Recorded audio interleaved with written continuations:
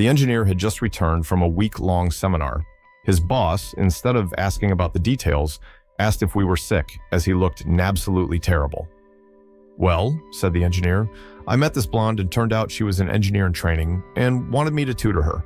One thing led to another, and we ended up back in her room having night." "Okay," replied the boss, "that may explain your fatigue, but why are your eyes so red?" "Well," said the engineer, "turns out she was married and had a baby at home. She started crying with remorse, and I started thinking about my own wife and kids, so I cried too." "I see," chided the boss, "but that seminar ended Friday. How come you still appear so ragged?" "Well," said the engineer, "you cannot sit there and cry 5 times a day for 4 days and not look like this."